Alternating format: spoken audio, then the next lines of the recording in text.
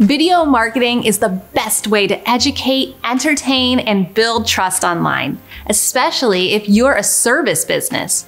People only want to do business with people they would actually hang out with.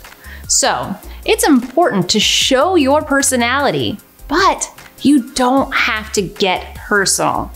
Some people worry that they have to show off their kids, pets, where they graduated from, what their parents did when they grew up, but you really don't have to get that personal to show your personality.